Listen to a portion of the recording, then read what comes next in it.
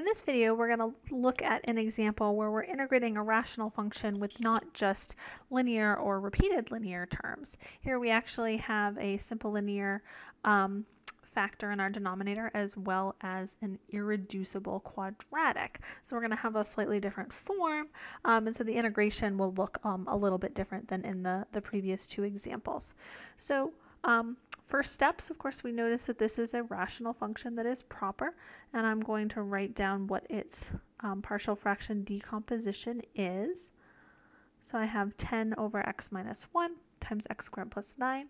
The form here will be a over x minus 1 plus bx plus c all over x squared plus 9.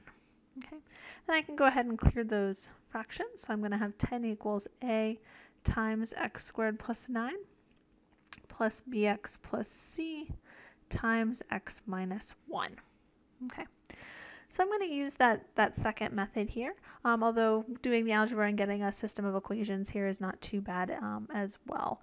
But we know that this equation here will be true for all x, so we can go ahead and plug in some nice convenient values.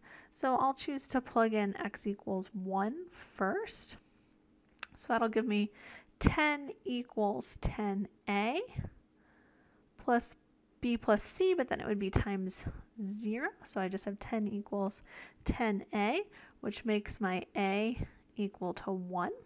Okay, and then I think about what other values might I want to plug in. Well, there's nothing else that's going to make a term go away completely, so I'll just choose to plug in some other nice small values. So if I plug in x equals 0, I can have 10 equals 9a plus c times negative 1.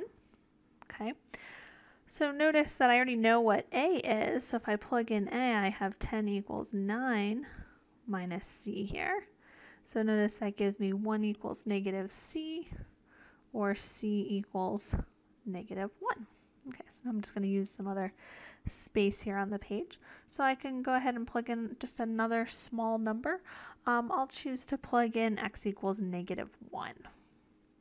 Okay, I got to do 3 different values of x to solve for my 3 unknowns. So I'll have 10 equals a times negative 1 squared plus 9. So that'll end up being 10a plus negative b plus c times negative 1 minus 1, or times negative 2. But I know what a and c are equal to, so I can plug those in. So I have 10 equals 10 plus negative b minus 1 times negative 2. So let's see, if I subtract 10 from both sides, that'll be 0 equals, let's see, 2b plus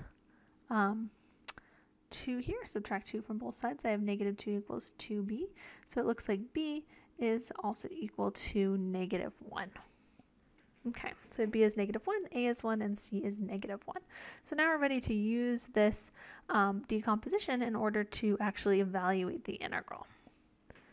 So we're going to have that our integral of 10 over x minus 1 times x squared plus 9 dx is equal to the integral of our a over x minus 1 plus bx plus c, so this will be negative x minus 1, all over x squared plus 9 dx.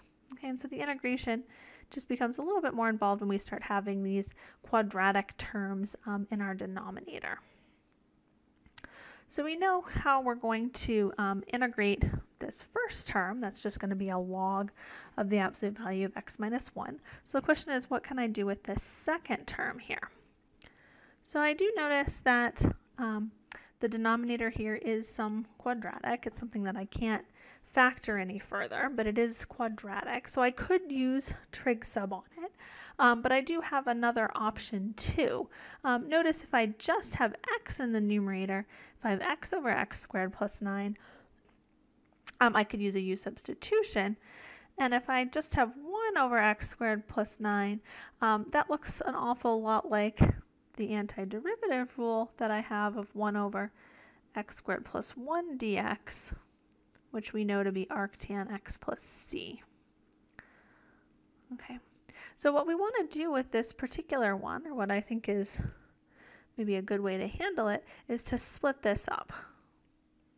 Okay, what I mean by that is if I have this negative x minus 1 in the numerator over this denominator, I can write that as negative x over the denominator minus 1 over the denominator. So let's see what this gives us. Okay, so we have our integral here of 1 over x minus 1 minus x over x squared plus 9 minus 1 over x squared plus 9 here dx. Okay, so we could have used trig sub, but it's a little bit long, okay, or we can try to break it up and handle it with some u substitution techniques. So notice for this one, I'm going to definitely be able to use u substitution. So let's see how this goes. Let me write the log part first. So I have log absolute value of x minus 1 for that first term. Then I'm going to be integrating this x over x squared plus 9. And then I'm going to need to deal with integrating 1 over x squared plus 9 dx. Okay. So let me go ahead and use a nice u substitution here. So I could let u be x squared plus 9. So my du is 2x dx. So I have 1/2 du is x dx. So we've got log absolute value of x minus 1 minus our integral here of 1/2 du over u. Okay, so then the question is, how can I deal with this last piece? So we said with this one, we were going to use u sub. One trick that I can use with this is to use algebra and a u sub. Okay, now you could also use trig sub, okay, on just that piece. You could decide to do x equals 3 tan theta on it and then find dx and go through that process. Let me just show you another option. Notice that I commented that this 1 over x squared plus 9 looks a lot like our integral of 1 over x squared plus 1.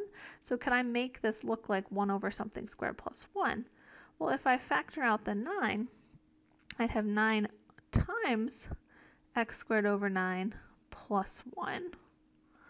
Okay, or I could write this as 9 times x over 3 squared plus 1. Okay, so I can see that this is similar to this form here, but with a little substitution. So if I just choose another letter, let w be x over 3, then dw is 1/3 dx, or 3 dw is dx. So let's see what this gives us.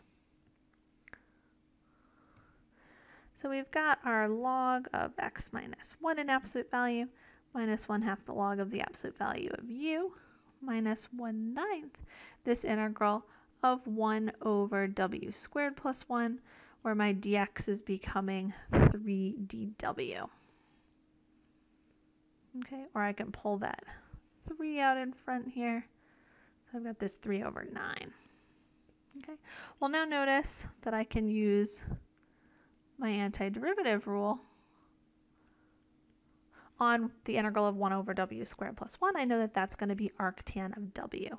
So I have log of x minus 1 minus 1/2 log of my absolute value of u, where u is x squared plus 9. And so I can go ahead and drop the absolute value bars because x squared plus 9 is always going to be positive.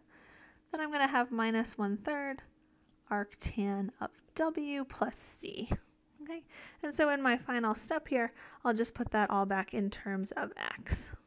Remembering that what I'm integrating here was 10 over x minus 1 times x squared plus 9. So we've got log absolute value of x minus 1 minus 1/2 the log of x squared plus 9 minus 1/3 arctan of x over 3 plus c.